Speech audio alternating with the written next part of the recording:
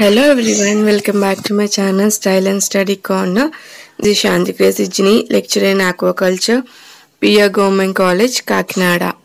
Village Fisheries Assistant syllabus ni alage PA Government College Commercial Aquaculture BOC Semester 1 Brackish Water Aquaculture topics ni cover చేస్తున్నాను. Biology of Shrimp మనం ఇక్కడ Penis monodon ఒక్క బయాలజీని example కి ఇక్కడ నేను మీకు చూపిస్తున్నాను. Introduction. Penis monodon, the giant tiger prawn or Asian tiger shrimp, is a marine crustacean that is widely reared for food. The term shrimp is used to refer to some decapod crustaceans, although the exact animals covered can vary. Penis monodon ని Jain tiger PRAN లేదా Asian tiger shrimp అని కూడా పిలుస్తాము. So term shrimp అనేది మనకి ఏం represent చేస్తుంది అంటే డెకాపోడ్ క్రస్టేషియన్స్ ని. Use Bradley it may cover any of the groups with elongated bodies and A primarily swimming mode of locomotion. In some fields, however, the term is used more narrowly and may be restricted to cardia, to smaller species of either group or to only the marine species. ikkada the term shrimp అనేది ఇక్కడ చూసారు కదా, primary swimming mode అంటే ఏ వేటికైతే first గా swimming చేస్తూ ఉంటాయో వాటి యొక్క లోకమోషన్ మీద, లేదు అంటే వాటి యొక్క బాడీ షేప్ మీద నారో కానీ ఎలాంగేటెడ్ కానీ రిస్ట్రిక్టెడ్ మోడ్లో కానీ స్మాల్ స్పీసెస్ కానీ వేరే గ్రూప్ మెరైన్ అదర్ స్పీసెస్ కానీ ఉంటాయి కదా, సో వాటికి రిలేటెడ్ అని చెప్తున్నాడు. Under the broader definition shrimp may be synonymous with prawn, covering stalk-eyed swimming crustaceans with long, narrow, muscular tails, long whiskers, and slender legs. They swim forward by paddling with serrates on the outer side of their abdomen. ఇక్కడ మనకి general గా shrimp యొక్క term అంటే broader definition కనుక మనం చెప్పుకున్నట్లయితే synonym అంటే మీకు తెలుసు కదా, ఒకదానికి మోర్ దెన్ 2, 2, 3, 3 ఇట్లా నేమ్స్ కి మీనింగ్స్ ఉంటాయి కదా, సో అలాగా వాటినే ప్రాన్స్ అంటున్నాం కదా. సో అటువంటి యానిమల్స్ ఐ స్టాక్ అనేది పెద్దగా ఉంటూ స్విమ్మింగ్ క్రస్టేషియన్స్ గా ఉంటూ లాంగ్ నారో మస్కులర్ టెయిల్ అనేది అంటే అబ్డామిన్స్ దగ్గర మనం, అలాగే లాంగ్ విస్కిల్స్ అంటే యాంటీనాస్ అనేవి లాంగ్ గా ఉండడం, లెగ్స్ అనేవి స్లెండర్ గా ఉండడము, అలాగే స్విమ్మింగ్ కి అవి ప్యాడ్లింగ్ టైప్ చేయడం అంటే స్విమ్మరేట్స్ ని యూజ్ చేస్తాయి అబ్డామిన్ రీజియన్ లో ఉన్నటువంటి లెగ్స్ ని యూజ్ చేసుకొని. సో ఇది బ్రాడ్ డెఫినిషన్ ఆఫ్ స్ట్రింప్ గా ఇక్కడ చెప్తున్నారు. Crabs and lobsters have strong walking legs, whereas shrimp have thin, fragile legs which they use primarily for piercing. Crabs కి lobster కి స్ట్రాంగ్ గా వాకింగ్ లెగ్స్ అనేవి ఉంటాయి, స్ట్రింప్స్ కి వచ్చేసి థిన్ గా ఉంటూ ఫ్రెజిల్ లైక్ లెగ్స్ అనేవి ఉంటాయి. సో ఇవి మనకి జనరల్ గా ప్రైమియల్ అంటే ఫస్ట్ గా పియర్సింగ్ కి యూజ్ అవుతాయి. సో ఇప్పుడు మనం ఎక్స్టర్నల్ మార్ఫాలజీ చూద్దాము. పీనియస్ మోనోడాన్ యొక్క external morphology are morphology of Penaeus monodon. మనకు అప్పర్ సైడ్ పార్ట్ ని డోర్సల్ సైడ్ అంటాము, డౌన్ సైడ్ ఉన్నదాన్ని మనం వెంట్రల్ సైడ్ అంటాము. ఫస్ట్ మనం హెడ్ టు టెయిల్ కి పార్ట్స్ అనేవి 1 by 1 చూద్దాం. సో ఫస్ట్ చూసారు కదా, ఇక్కడ మీకు యాంటీనేస్ ఉన్నాయి, 2 లాంగ్ యాంటీనేస్ ఉన్నాయి. నెక్స్ట్ పైన ఐస్ దగ్గర రోస్ట్రమ్ అనేది ముందుకి లైక్ పాయింటెడ్ గా ఉంది. నెక్స్ట్ ఎగ్స్ చాలా షార్ప్ గా లాంగ్ గా ఉంది. నెక్స్ట్ ఐస్ చూసారు కదా, ఐ కూడా బిగ్ గా ఉంది. ఐస్ తర్వాత నెక్స్ట్ పార్ట్ వచ్చేసి క్యారాపేస్. సో మనం దీన్ని హెడ్ రీజియన్ అని కూడా అంటాము. So next first abdominal segment, second, third, fourth, fifth, sixth abdominal segments, last వచ్చి టెల్సన్. సో ఇప్పుడు మనం యాంటీనస్ నుంచి డౌన్వర్డ్స్ లో చూద్దాము. వెంట్రల్ సైడ్ వచ్చేసి వాకింగ్ లెగ్స్ 5 pairs ఉన్నాయి, చూసారు కదా ఇక్కడ మీరు 5 pairs వాకింగ్ లెగ్స్ ఉన్నాయి. వాటి తర్వాత స్విమ్మింగ్ లెగ్స్ అంటాం, ఇక్కడ 5 pairs ఉన్నాయి. So total 10 pairs. అందుకే వీటిని డెకాపోడ్స్ అంటారు. అంటే డెక్ అంటే 10, పోడ్స్ అంటే లెగ్స్ అంటాం కదా మనం. సో అలాగనమాట. సో ఇక్కడ 5, ఇక్కడ 5 స్విమ్మింగ్ లెగ్స్ ఉన్నాయి. నెక్స్ట్ టెల్స్ అండ్ కింద యూరోపోడ్స్ ఉన్నాయి. సో ఇక్కడ నెక్స్ట్ మనం సైంటిఫిక్ క్లాసిఫికేషన్ ఆఫ్ పీనియస్ మోనోడమ్ చూస్తే Kingdom Animalia, phylum Arthropoda, sub phylum క్రస్టేషియా, class మల్కోస్ట్రోకా, order డెకాపోడా, sub order ఎండోబ్రాంకియేటా, family పీనియేడే, genus Penaeus, species monodon, Penaeus monodon. Third binomial name వచ్చేసి Penaeus monodon. Fourth, other species of Peneus like Peneus carinatus, Peneus bubulus, Peneus hemisulcatus and etc. పక్కన ఉన్న సైంటిస్టులు ఎప్పుడైతే వాటిని observe చేసి identification క్యారెక్టర్స్ని మనకి explain చేస్తున్నారో ఆ సైంటిస్ట్ యొక్క నేమ్స్ అన్నమాట. అండ్ ఏ ఇయర్లో వాళ్ళు ఐడెంటిఫై చేశారు అనేది. Fifth, distribution. Shrimp are widespread and abundant. They can be found feeding near the seafloor on most coasts and estuaries as well as in rivers and lakes. Its natural distribution is the Indo-Pacific, ranging from the eastern coast of Africa and the Arabian Peninsula as far as Southeast Asia, the Sea of Japan and Northern Australia. So overall వరల్డ్లో Penaeus monodon యొక్క distribution చూస్తున్నాము. So ఈ shrimps అనేవి wide spread అంటే చాలా ప్రదేశాల్లోకి spread అయ్యి ఉన్నాయి, చాలా ఎక్కువగానే ఉన్నాయి. ఓకే, ఇవి జనరల్గా ఎక్కువగా సీ ఫ్లోర్ లైక్ కోస్టల్ ఏరియాలో కానీ సీ షోర్స్లో ఇవి ఫీడింగ్ కోసం వస్తూ ఉంటాయి అండ్ ఎస్టరేస్ దగ్గర. సో అలాగే లేక్స్లో రివర్స్లో కూడా ఇవి మనకి కనిపిస్తాయి, ఎందుకంటే మైగ్రేషన్స్ అనేవి కూడా ఉంటాయి కదా. సో అలా అన్నమాట. మైగ్రేషన్స్ అన్నాను కదా అని ఫిషెస్ లాగా లాంగ్ ఇయర్స్ ట్రావెల్ చేసి వెళ్ళడం ఏమి ఉండదు. జస్ట్ స్పానింగ్ ఒక దగ్గర జరిగిన మళ్ళీ వాటి యొక్క ప్లేస్కి అవి వెళ్ళిపోతూ ఉంటాయి, ఎక్కడి నుంచి అయితే ట్రావెల్ చేసి వస్తాయి, ఎక్కువ దూరం ఏం కాదు. సో ఎస్టరీస్ నుంచి కొంచెం సీ ఓపెనింగ్ మౌత్ దగ్గర ఆ విధంగా అన్నమాట. సో ఇవి ఎక్కువగా ఎక్కడైతే డిస్ట్రిబ్యూట్ అయి ఉన్నాయంటే Indo Pacific and Japan, Australia and south east Asia, Australia. It is an invasive species in the northern waters, the Gulf of Mexico. To escape predators, some species flip off the seafloor and dive into the sediment. They usually live from 1 to 7 years. Shrimps are often solitary, though they can form large schools during the spawning season. There are thousands of species, and usually there is a species adapted to any particular habitat. Any small crustacean which resembles a shrimp tends to be called one. ఇక్కడ ఈ పారా meaning ఏంటి అంటే జనరల్గా ఎక్కువ species అనేవి northern వాటర్స్లో Gulf of Mexico దగ్గర మనకు కనిపిస్తున్నాయి. సో వీటికి టు ఎస్కేప్ ప్రెడేటర్స్ అనమాట. ప్రెడేటర్స్ నుంచి ఎస్కేప్ అవడానికి ఇవి సీ ఫ్లోర్లోకి లేదా సెడిమెంట్లోకి ఫ్లిప్ అవుతూ ఉంటాయి, అంటే లోపలికి వెళ్తూ ఉంటే పైకి వస్తూ ఉంటాయి ఎస్కేప్ అవడానికి ప్రెడేటర్స్ నుంచి. అండ్ ఇవి జనరల్గా 1 to 7 years వరకు వీటి యొక్క లైఫ్ స్పాన్ ఉంది.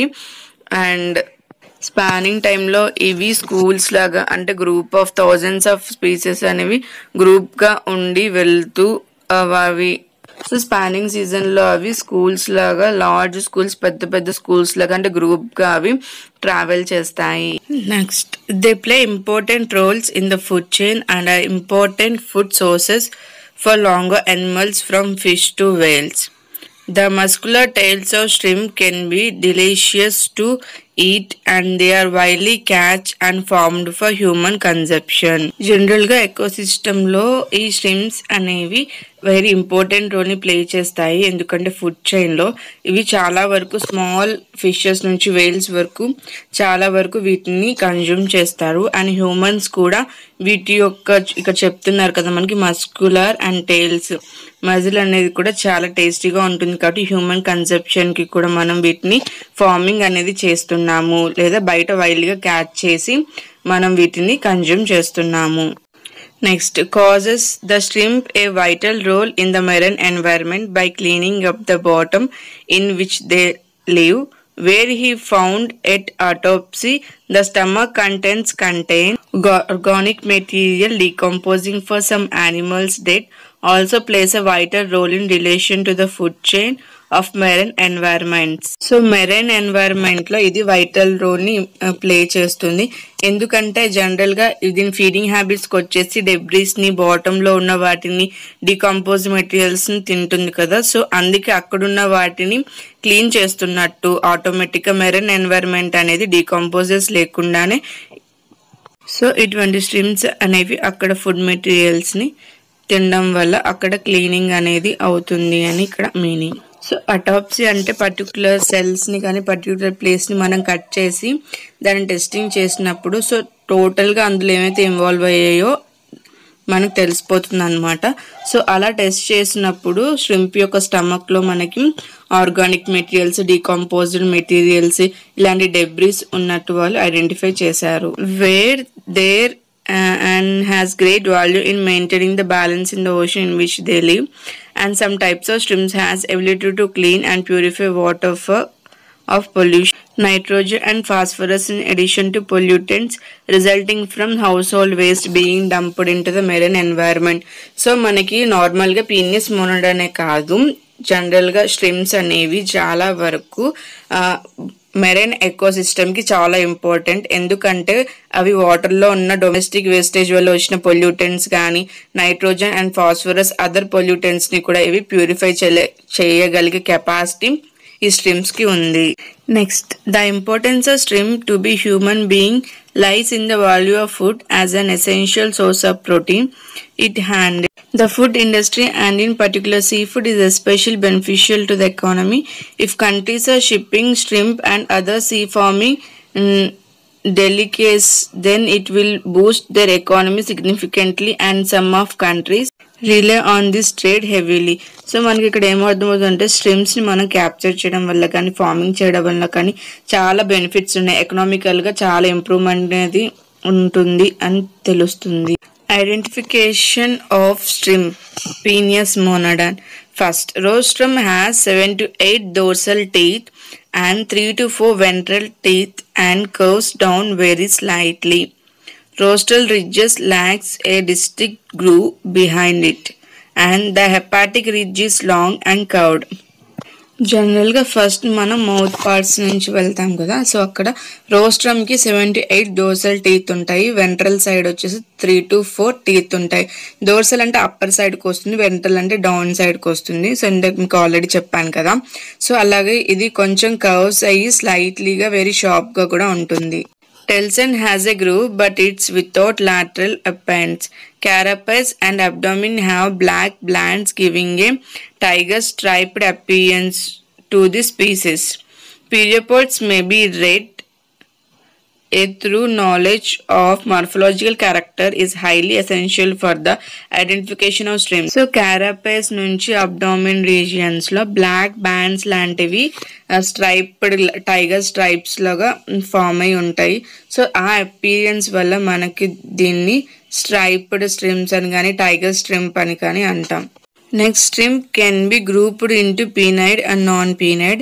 These two groups of shrimps and it can be easily separated. The pleuro on either side of the second abdominal segment overlap the pleuro of the first and third segments in non-pennates, while in pennates they overlap only the third segment. General స్ట్రిమ్స్ ని 2 types గా categorise చేయొచ్చు, పీనాయిడ్ స్ట్రిమ్స్ and non పీనాయిడ్ స్ట్రిమ్స్. So ఈ 2 groups కూడా స్ట్రిమ్స్ లో మనం ఈజీగా separate. So మనం ఇక్కడ స్ట్రిమ్ప్ యొక్క రిప్రొడక్టివ్ ఆర్గన్స్ చూస్తున్నాము, పెటాస్మా అండ్ థిలైకమ్. స్ట్రిమ్ప్ ఫీమేల్ రిప్రొడక్టివ్ ఆర్గన్ వచ్చేసి థిలైకమ్ అంటాము, స్ట్రిమ్ప్ మేల్ రిప్రొడక్టివ్ ఆర్గన్ వచ్చేసి పెటాస్మా అని అంటాము. కాంపిటేటివ్ ఎగ్జామ్స్ లో కూడా ఈ 2 బిట్స్ మీద ఈ 2 నేమ్స్ మీద చాలా బిట్స్ వచ్చే అవకాశం ఉంది. సో మనం ఐడెంటిఫికేషన్ చేసినప్పుడు మెయిన్లీ రోస్ట్రమ్ కి teeth ventral side and dorsal side teeth present ఉంటే రిడ్జెస్ కూడా ఉంటాయి కదా, రిడ్జెస్ కూడా ఉంటాయి. సో దీన్ని బట్టి మనం ఈజీగా దాన్ని ఐడెంటిఫై చేయొచ్చు. సో ఇప్పుడు మనం స్ట్రింప్ యొక్క అవుట్లైన్ మార్ఫాలజీ చూసాం కదా. సో ఇక్కడ మనకి సెగ్మెంట్స్ అనేవి ఇచ్చారు. అండ్ ఇది వచ్చేసి మేల్ స్ట్రింప్ని మనం ఇక్కడ చూస్తున్నాము. ఆల్రెడీ నేను మీకు చెప్పాను కదా, మేల్ స్ట్రింప్స్లో మనకి రీప్రొడక్టివ్ ఆర్గన్ అనేది పెటాస్మా ఉంటుంది అని. Ecology of Penis monodon. In their native range, tiger shrimp mature and breed in tropical marine habitats. Larvae, juveniles, and sub-adults occupy shallow and coastal estuaries, lagoons, and mangrove areas. Sub-adults subsequently move offshore, where they mature and breed, living on sand or muddy sand bottom in up to 110 meters water depth. So జనరల్గా ఈ మోనోడన్ species అనేవి ఏంటంటే, వీటిని మనం tiger స్ట్రింప్స్ అని కూడా అంటున్నాం కదా, ఇవి ట్రాపికల్ మెరైన్ హ్యాబిటేట్స్లో బ్రీడింగ్ అనేది జరుగుతుంది. So larva forms, juveniles, sub adults అనేవి ఎస్టరీస్ దగ్గర, షాలో కోస్టల్ ఏరియా దగ్గర ఇవి మనకి కనిపిస్తూ ఉంటాయి. అండ్ మాంగ్రూవ్ ఏరియాస్లో కూడా ఉంటాయి. సబ్ అడల్ట్ స్టేజ్కి వచ్చిన తర్వాత ఇవి జనరల్గా ఆఫ్ షోర్కి మూవ్ అవుతాయి. ఎందుకంటే మీకు ఆల్రెడీ చెప్పాను కదా, అవి ప్రిడేటర్స్ నుంచి తప్పించుకోవడానికి సెడిమెంట్స్లోకి ఫ్లిప్ అవుతూ ఉంటాయి, సెడిమెంట్స్లోకి పైకి ఫ్లిప్ అవుతూ ఉంటాయి అని చెప్పాను కదా. సో ఇవి బ్రీడింగ్ తర్వాత మడ్డీ శాండ్లో కానీ బాటంలో కానీ 110 meters వాటర్ డెప్త్ వరకు ఇవి మనకి ఉంటాయి. Temperature is an important environmental variable that influences not only the success of penis monodon culture but also the survival and dispersal of wild penis monodon in areas where it is introduced. ఏం చెప్తున్నారంటే, మోనోడన్ culture మనకి బాగుండాలి అంటే, survival అవ్వాలి అంటే మనకి మంచి climatic conditions ఉండాలి. టెంపరేచర్ అనేది కూడా ఒక ఇంపార్టెంట్ ఫ్యాక్టర్గా మనకి ఇన్ఫ్లుయెన్స్ అంటే బ్రీడింగ్ విషయంలో ఇన్ఫ్లుయెన్స్ చేస్తుంది. Habitat and biology of Penaeus మోనోడన్. Young giant tiger prawns are most commonly found in estuaries, lagoons, and mangroves. They were very tolerant to a range of salinity levels from 2 to 30 ppt. Adults move into deeper waters and live on rocky or muddy bottoms. So వీటి యొక్క habitat వచ్చినప్పటికి ఏంటంటే, younger స్ట్రిమ్స్ అనేవి జనరల్గా మనకి ఎస్టరీన్స్ దగ్గర కానీ, lagoons దగ్గర కానీ, మ్యాంగ్రోవ్స్ ఏరియాస్లో మనకి కనిపిస్తూ ఉంటాయి. ఇవి wide range of సెలినిటీస్ని tolerate చేసుకోగలవు. Like 2 to 30 ppt సెలినిటీస్ కూడా అవి టాలరేట్ చేసుకోగలవు. అడల్ట్స్ ఎక్కువగా వాటర్ డీపర్స్లోకి వెళ్ళిపోతాయి. లైక్ మడ్డీ బాటమ్స్లో కానీ, రాకీ బాటమ్స్లో కానీ, రాకీ షోర్స్లో కానీ ఇవి సబ్స్ట్రేటమ్ మీద ఉంటాయి. These shrimps may bury themselves in the substrate during the day, emerging to feed at night. So దీని అర్థం ఏంటంటే, డే టైంలో అవి బాటమ్ మనం చెప్పాం కదా మడ్డీ బాటమ్స్ అని, అందులోకి బర్రోయింగ్ అంటే అందులోకి వెళ్ళిపోతాయి. నైట్ టైము అవి బయటికి వస్తాయి, ఎందుకంటే ఫీడింగ్ కోసం అవి బయటికి వస్తాయి. They live in waters ranging from 28 to 33 degrees Celsius and unlikely to survive in waters colder than 13 degrees Celsius. జనరల్గా ఇవి వాటర్ టెంపరేచర్ ఎంత ఉండాలి అంటే 28 to 33 degrees Celsius టెంపరేచర్ రేంజ్లో survive అవ్వగలుగుతాయి. Habitat regions: temperate, tropical, saltwater, marine. Aquatic biomes: benthic, coastal, brackish water. Other habitat features: estuarine, intertidal are littoral. అన్నీ కూడా ఈ రేంజెస్లో, ఈ టెంపరేచర్స్లో, ఈ ఏరియాస్లో ఈ స్ట్రీమ్స్ అనేవి మనకు కనిపిస్తాయి అన్నమాట. సో ఇక చెప్పారు కదా, బెంతిక్, కోస్టల్, బ్రాకిష్ వాటర్ అండ్ ఎస్టరీన్స్లో మనకు కనిపిస్తాయి. Body parts of shrimp. They all belong to the family of Crustacea decapoda, 10-footed crayfish such as river crayfish, lobsters, crabs, shrimps, and etc. The body can be subdivided into sections: cephalothorax in front and in the back and the abdomen. మీకు తెలుసు కదా, జనరల్గా స్ట్రింప్ని మనం head, abdomen రేంజ్లో మనం divide చేసుకుంటామని. cephalothorax చూద్దాము. 2 complex eyes protrude at the sides of the carapax. The head carries 2 pairs of antennae. So ఇక్కడ మనకి హెడ్కి ఇక్కడ 2 ఐస్ ప్రొట్రూడ్ అంటే బయటికి వచ్చినట్టుగా 2 ఐస్ ఉంటాయి. సో వాటికి సైడ్న క్యారాపాక్స్ అనేటువంటిది ఉంటుంది. So head రీజియన్లో 2 pairs of antennas మీకు స్టార్టింగ్ పిక్చర్లో చూపించాను, 2 long antennas-ని. At the basis of the second pair of antennae, there is a scale-like exopodite, the scaphocerate. there are a pair of maxillae and 2 pairs of maxillopods that have pincers. The first pair in particular can be quite large. ఇక్కడ మనకి second pair of antennas అనేవి start అవుతున్నప్పుడు మనకి అక్కడ scale like structure ఉంటుంది, దాన్నే ఎక్సోపోడైట్ అంటున్నాము. తర్వాత మ్యాక్సిల్లే పేర్ ఒక పేర్ వస్తుంది. దేనికి యూజ్ అవుతాయి అంటే చూయింగ్ కానీ స్క్రమ్లింగ్ అంటే నమలడానికి కానీ కట్ చేయడానికి కానీ ఫుడ్ పార్టికల్స్ని, సో దానికి యూజ్ అవడానికి 1 పేర్ మ్యాక్సిల్లే ఉంటాయి. మ్యాక్సిల్లే తర్వాత 2 pairs ఆఫ్ మ్యాక్సిల్లోపిడ్స్ వస్తాయి. ఇవి ఫుడ్ జాస్ అంటాము, అంటే పిన్సర్స్ అంటే మనం వాటిని చీల్చడానికి యూజ్ అవుతాయి ఫుడ్ పార్టికల్స్ ని. Abdomen. The abdomen consist of the abdominal segments and the tail fan. The abdominal segments, contrary to those in the thoracical region, have not merged and thus form a mobile floating body. This flexible structure helps the maneuverability when swimming. The abdominal extremities, the pleopods, serve as swimming feet, and when the shrimp is walking are folded under the abdomen. The last pair, the uropods, form the tail fan together with the telson. మనకి abdomen segments వచ్చినప్పటికి మనకి ఇక్కడ 5 pairs ఉంటాయి, 5 pairs legs ఉంటాయి, swimming legs అనేవి ఉంటాయి. So యూరోపోడ్స్ నుంచి fan abdomen తర్వాత యూరోపోడ్ నుంచి మనకి టెల్సన్ అనేది కూడా కనిపిస్తుంది. Morphology of a shrimp. Shrimp morphology can be divided into 2 parts such as external morphology and internal morphology. First, external features of a shrimp. Shrimp are a vital yet very small part of the underwater world that makes up over 70% of the earth.